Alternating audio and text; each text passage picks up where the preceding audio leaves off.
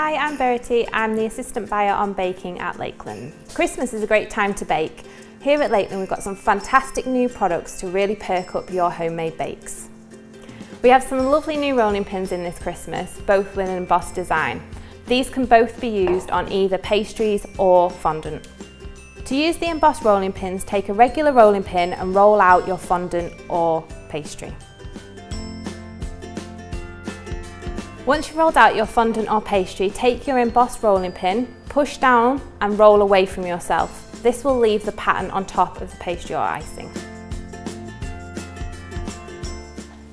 We also have these snowflake cutters which come in 4 different designs.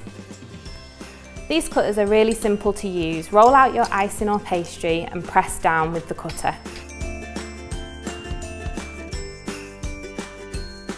We often get asked how you get the intricate design out of the cutter.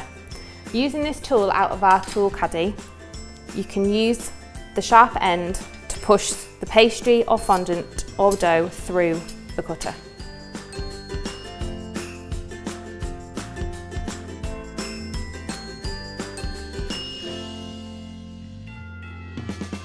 We also have these snowflake icing cutters which will cut and print a snowflake design onto your icing. Roll out your icing and position the cutter, push down to create the pattern.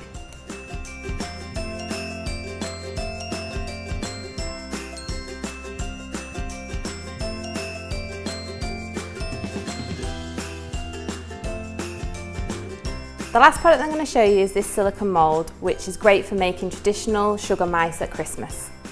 For this mould you can either use the recipe which is on the back of the packaging or shop bought fondant icing.